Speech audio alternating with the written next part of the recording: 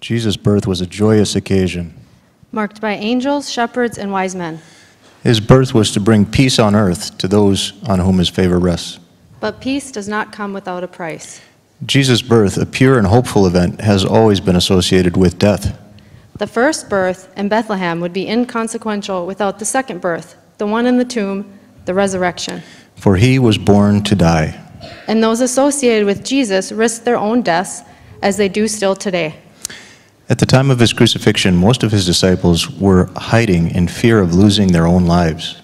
Only John was at the foot of the cross, the only one willing to risk his own life. As a child, Jesus' first birth also brought death to others around him. For Herod was not prepared to give up his life or his seat of power for some newborn king. So he took the life of all the boys under 2 years old in Bethlehem. From the beginning, even from his birth, Jesus' life had brought death to those around him. Today, Jesus calls on us to die. He calls on us to take up our crosses and follow him. He calls on us to remove ourselves from the seat of power in our own lives and allow him to sit on that throne. Jesus came to bring us new life. But you cannot have a new life without death of your old life. Moreover, he came to bring order where there is chaos, Peace where there is war. justice where there is injustice. Freedom where there is slavery. But for this to happen, there must also be death. A death to the old ways, the ways of the world, unjust structures and practices of our world and our society. But this starts in the church, and it starts with us choosing a voluntary death to our old selves.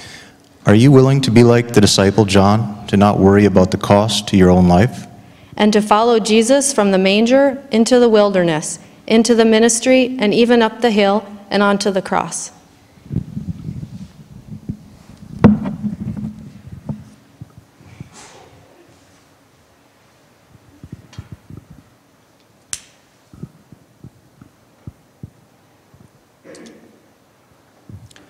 Let's pray.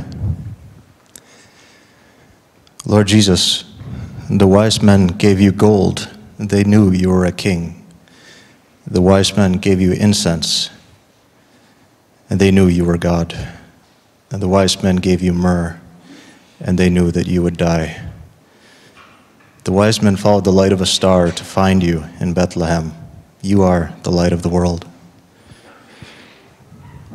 Help us to follow your light so that we may live as children of God. Amen.